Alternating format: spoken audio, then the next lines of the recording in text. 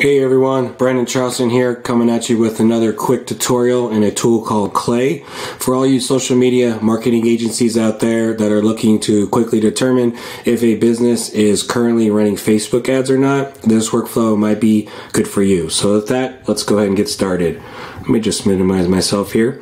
So in Clay here, there you have an integration where you can simply find local businesses using Google Maps.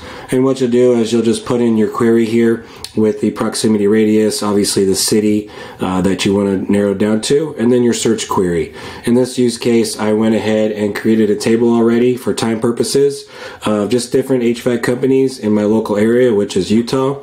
And what I did is found, say, 92 companies, and obviously it's going to populate with the relevant information on there, such as reviews, rating, phone number, etc.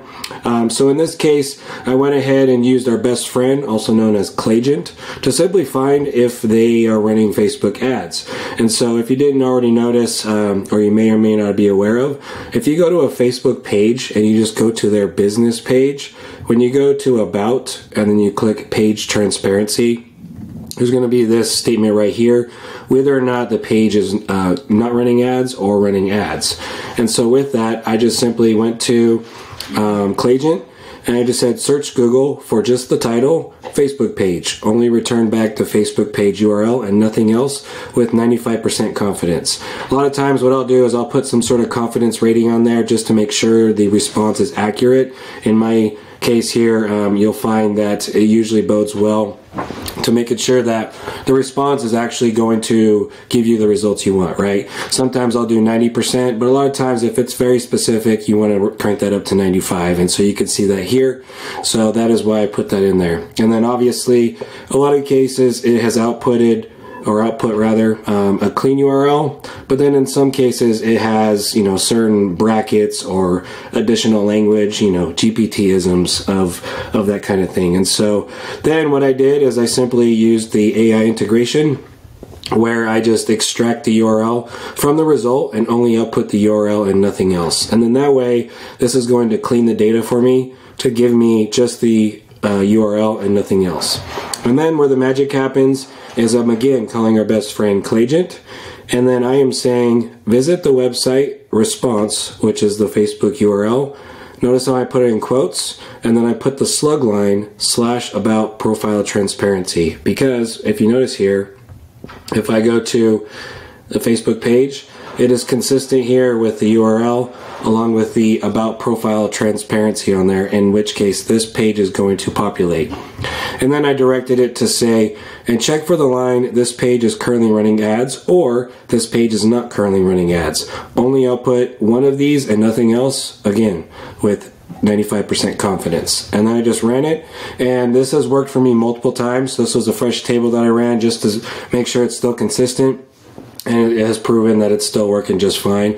So you can see here, this page is currently running ads. So if I go to their page and I go to About and I go to Page Transparency, you could see they are currently running ads.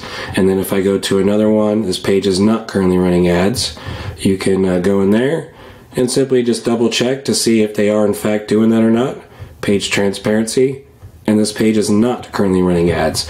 So with that, you'll be able to score and qualify your leads to know if they're not running ads. Obviously, you offer those services as an SMMA, where you can entice them to consider running Facebook ads, right?